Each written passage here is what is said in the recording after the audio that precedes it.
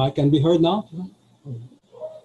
Thank you very much, and hearty congratulations to the ITI for this magnificent art of togetherness that we are having during these pandemic times. My name is Ricardo Abad. I am from the Philippines, but I am also the current president of the Asia Pacific Band of Theater Schools. With me in the online audience are several of our members listening to this assembly. The APB, which we call APB, is a consortium of, at the moment, 26 theater schools and conservatories from across the region. On December 18, 5 days from now, we are having our 13th annual directors meeting and online student theater festival, but it is also our first general meeting as an international partner of the ITI. And it is that connection we are looking forward the most, as it will enhance our work even more.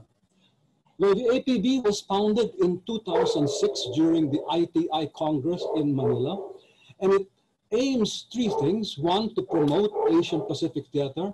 Second is to enhance or improve the theater training of our students in a kind of cross-cultural context through festivals and workshops.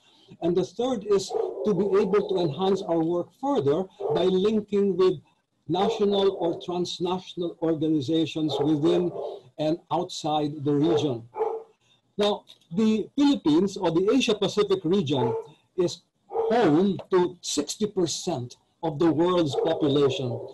And it also houses the world's greatest and largest cities, some of the world's greatest and largest cities. And our region exhibits a tremendous ecological and diversity and a socio-economic diversity. At the same time, it shows a great deal of political and cultural practices and a variety of artistic forms. And over the years, our region, the Asia Pacific region, has experienced rapid social change, and that has brought massive economic growth, but it has also led to unprecedented threats in our natural resources, our mountains, our seas, our forests, the air we breathe, and also to physical and threats to our physical and emotional well-being. And these are the concerns we hope that we address more and more in the coming years when we do our theater. The APB believes that theater education and training will help strengthen global sustainability. And governing our work are the values close to the ITI, the collegiality, the openness, the inclusiveness, equality, democracy, dialogue.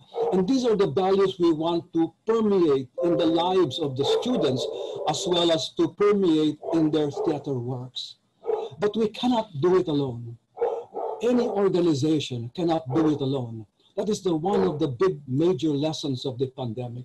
The pandemic has given us a more international outlook and an international desire for international practice. And as we seek to connect more and more with organizations and centers around the world, this is a desire that we keep hearing in this conference, in this assembly.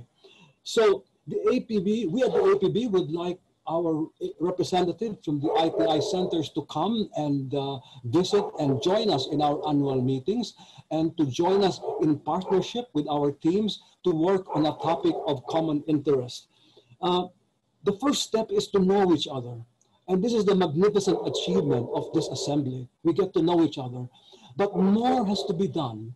So maybe in the future, we will have more meetings, not as large as this, but maybe smaller meetings between centers or between partner organizations or between centers and partner organizations, and even with scientists and journalists and media people, so that we can arrive at a wider understanding of how we can be change or influencers in the world.